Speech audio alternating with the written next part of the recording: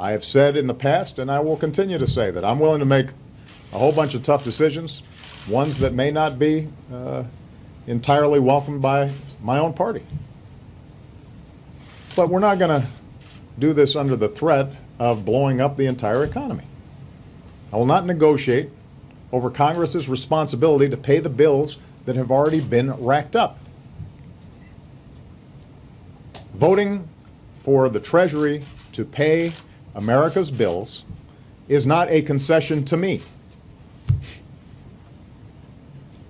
That's not doing me a favor. That's simply carrying out the solemn responsibilities that come with holding office up there.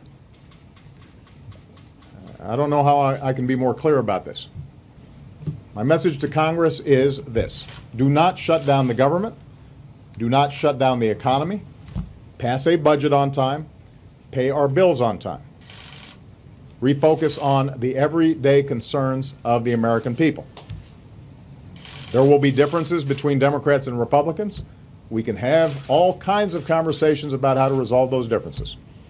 There'll be areas where we can work together. There'll be areas where we disagree.